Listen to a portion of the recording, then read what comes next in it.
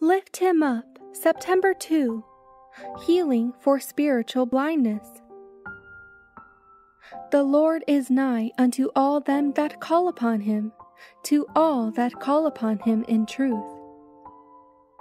In the scribes, Pharisees, and rulers, Jesus found not the bottles for his new wine. He was obliged to turn from them to humble men, whose hearts were not filled with envy, covetousness, and self-righteousness. The lowly fishermen obeyed the call of the divine teacher, while the scribes and Pharisees refused to become converted.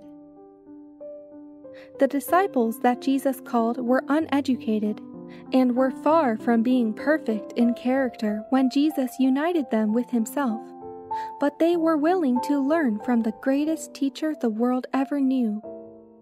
They were truly converted men, and became the new bottles into which Jesus could pour the new wine of his kingdom. But though they were converted to Christ, yet, because of their limited earthly comprehension, the result of the teaching they had had from the Jews, they were unable fully to understand the spiritual nature of the truth he could impart. The burden of his instruction was the necessity of his followers having pure and holy hearts, for holiness alone would fit them to become subjects of his heavenly kingdom. The divine sower scattered grains of precious seed, which we cannot see until a skillful laborer, under the guidance of the Holy Spirit, gathers them together and presents them to us as a complete system of truth, unfolding the depths of divine love.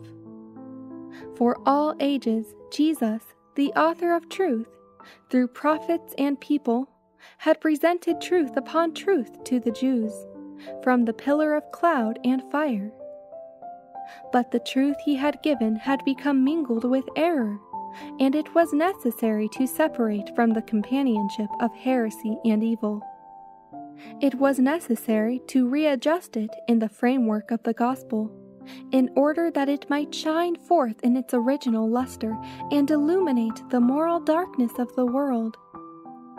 Wherever he found a gem of truth that had been lost from its setting, or had been marred with error, he reset it, and stamped upon it the signature of Jehovah. He proved himself to be the Word and the wisdom of God. The commonplace matters of time and earth had engrossed the minds of the people at the time of Christ, just as Satan had designed that they should.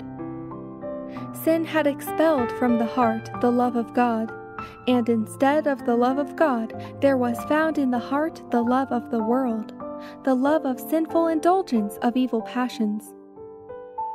Christ alone could adjust the claims between heaven and earth. Man's vision had become blinded because he did not keep in view the spiritual and eternal world.